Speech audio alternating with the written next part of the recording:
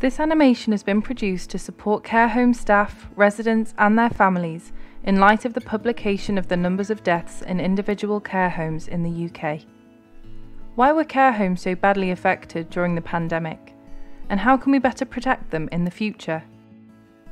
Care homes are places of communal living where residents spend much of their time in lounges, socialising with other residents, staff and visitors. They are a hive of activity, with lots of group activities and visiting performers. Staff include care assistants, managers, and sometimes general and mental health nurses. Other professionals like GPs, district nurses, and psychologists also visit regularly. It's no exaggeration to say that COVID-19 has had a devastating impact on care homes. Restrictions have meant that loved ones and some professionals have been unable to visit, communal activities stopped, and residents spent a lot of time isolating alone in their rooms. Care staff have had to perform end-of-life care to residents that they've known for a long time, whilst wearing PPE and social distancing from each other. Between the 20th of March 2020 and the 2nd of April 2021, there were 42,341 COVID-19 related deaths in care homes. Let's look at some of the potential causes for these high death rates using this pie chart.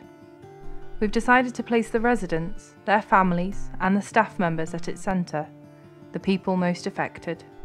Now let's add the slices. The virus, the resources, the policies, and the environment. Let's look at each piece in more detail. The virus is highly contagious and easily spread, especially during the sort of intimate care tasks that staff support with.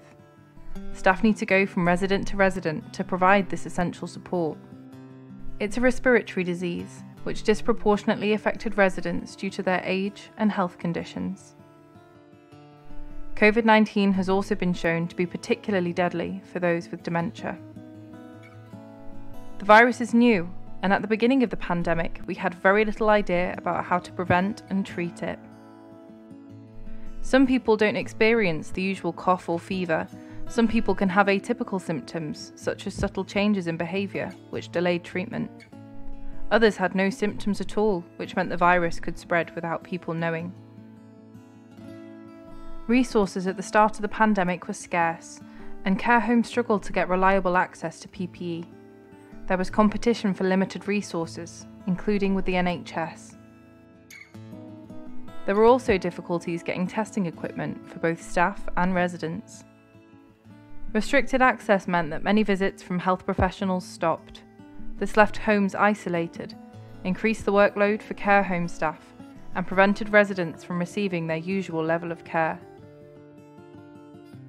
Policies were often published with very little notice or time to prepare. They weren't specific enough or weren't appropriate for some care home settings, and sometimes they were contradictory. The most devastating policy was the decision to release thousands of NHS patients into care homes with unknown COVID status or even positive for COVID-19.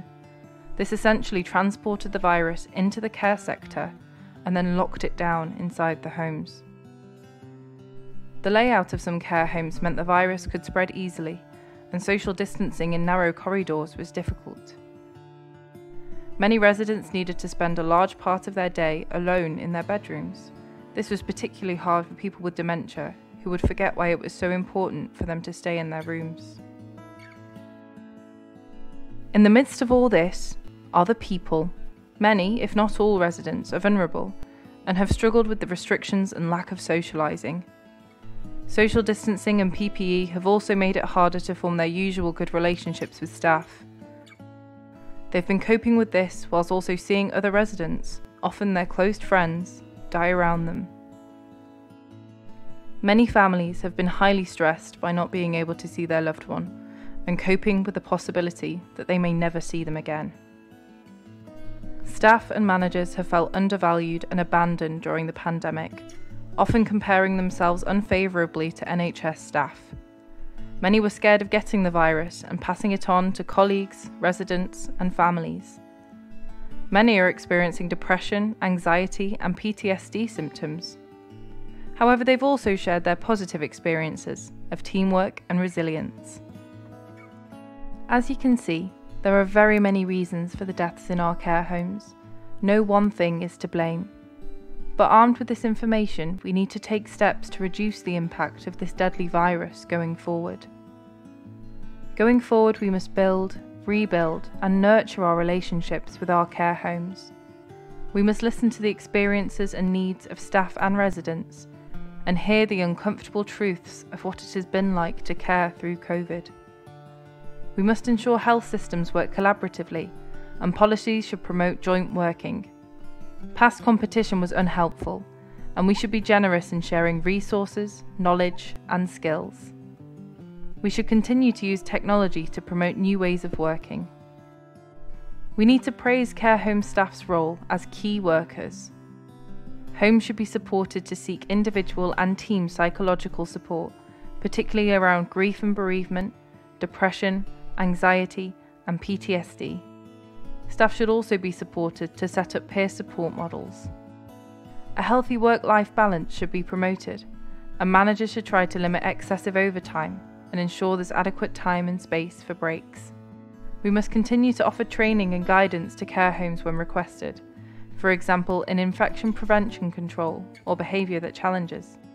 We must provide clear and detailed guidance that's specific to care home settings. And as we move forward into that future, we stand with care homes.